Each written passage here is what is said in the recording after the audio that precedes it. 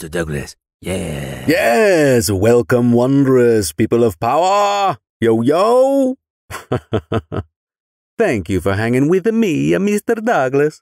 This episode, we've got chapter 24 and one singular, juicy excerpt here for you from Ingo Swann's Secrets of Power, Volume 1, which I had the pleasure to narrate and have also narrated the second volume, which will be coming out soon.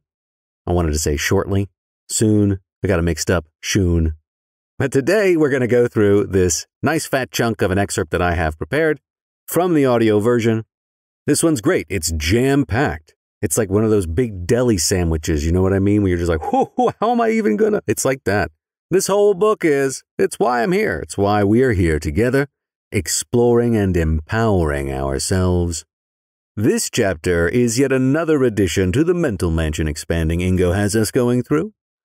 A way of considering importance and what we find important as compared to significant and what we consider significant. The two are not the same, though in modern language, at least in English, they could be used interchangeably. Now let's go ahead and lean into this well-stacked excerpt, this deli sandwich of an excerpt. Catching the wild audiobook quote from Ingo Swann, Secrets of Power, Volume 1, Chapter 24 is rare. But when it does happen, it usually packs a lot of good information in it. Let's see if we can't get closer in.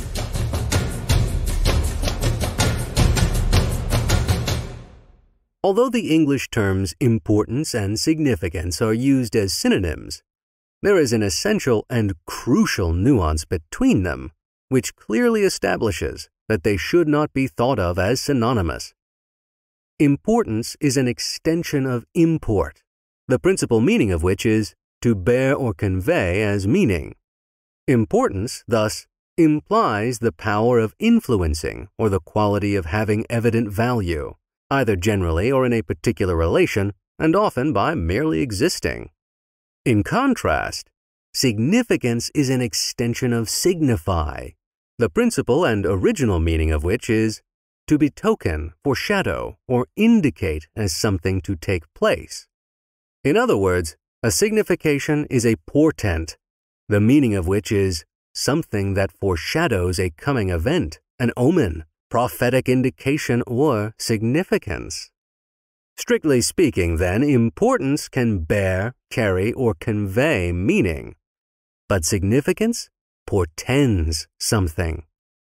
One of the principal reasons that the definitions of the two terms have been collapsed into each other is that foreshadowing, omens, and prophetic indications have had a lot of bad press during the modernist period of our present civilizations.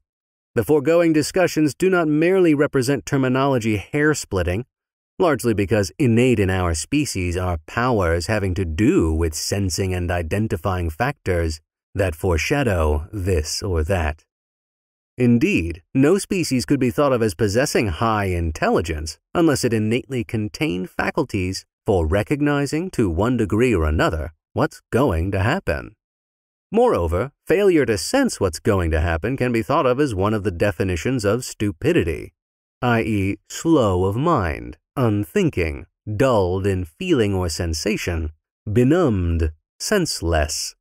And here it must be mentioned that a large part of getting and maintaining power is based on knowing what's going to happen. And in fact, such is almost as precious as power itself. Indeed, if the powerful don't know what's going to happen, then their days assuredly are numbered. Taking this into consideration, power consists not only of control, authority, and influence over others, but also of artful controlling and concealing foreknowledge of what's going to happen. A full part of this control over others simply and expediently means that the others should not have foreknowledge of what's going to happen. Thus, ways and means must be devised so that the others become slow of mind, unthinking, dulled in feeling or sensation, benumbed, or senseless regarding foreknowledge.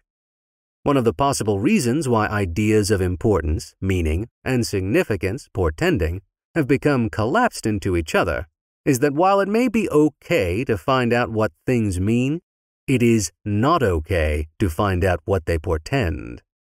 That not okay aspect, of course, portends gaining empowerment and power.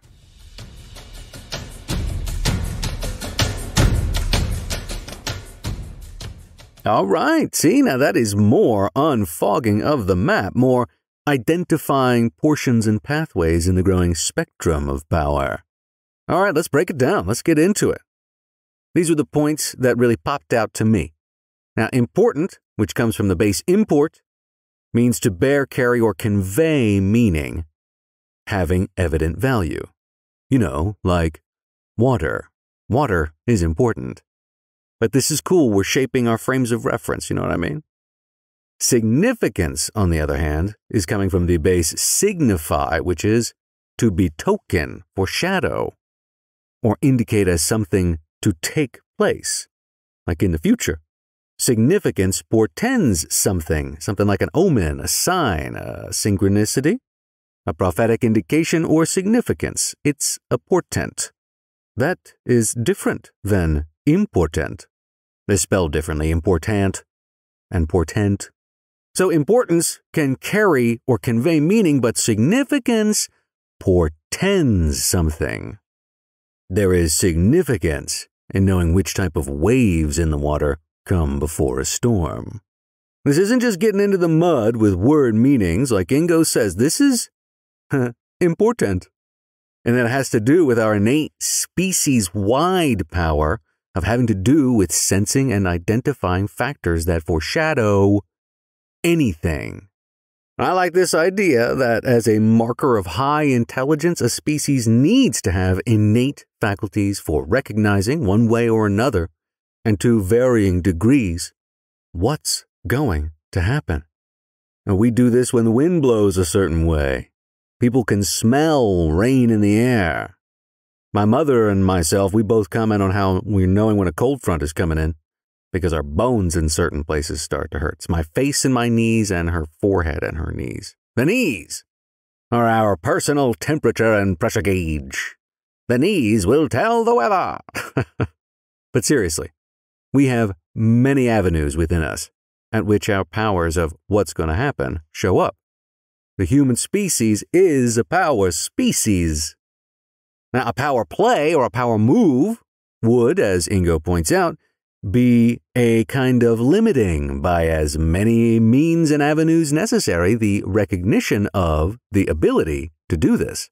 If it is derided enough, sequestered into fringe corners of culture, if your curiosity about this stuff is kind of hammered out of you at an early age, that'll do a lot.